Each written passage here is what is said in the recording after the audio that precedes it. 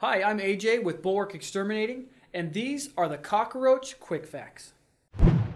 Why do roaches die on their back? Oh, I'm a dying cockroach! I'm a dying cockroach! That's a good question.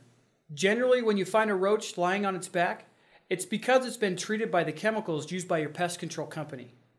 Those products are actually neurotoxins, or they affect the nervous system of the insect, which in dying causes them to flop around and end up on their back. However, sometimes a healthy roach can find itself on its back, and if it can't right itself, it'll just die because it can't hide and it'll starve.